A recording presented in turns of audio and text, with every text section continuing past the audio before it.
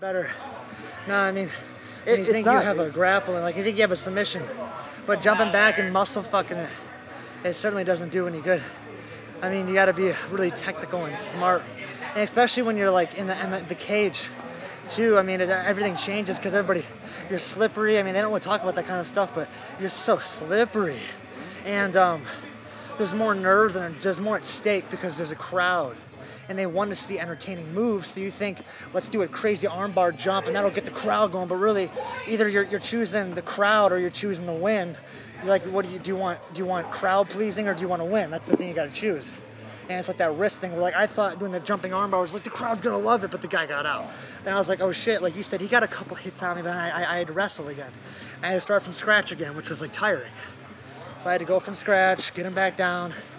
And I basically made myself, I created 5 more extra steps, which I didn't need, honestly.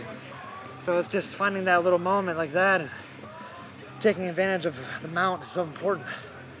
So yeah, it's just such an important position, oh my God.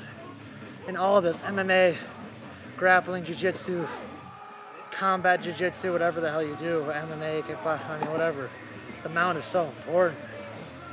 You gotta stay there, wait, you know. Patience. Yeah, because being the tough guy in the cage was like, it was cool to be the tough guy. People like that, but as you saw, I attempted 2 submissions. I didn't finish both of them because I was doing the tough guy version of it. I was doing the tough guy choke where it was like cranking on the guy.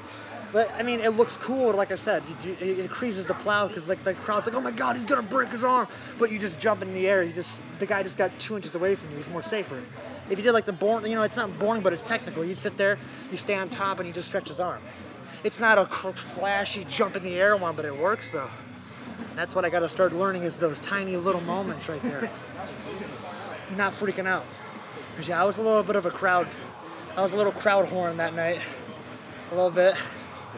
I was a little crowd horn.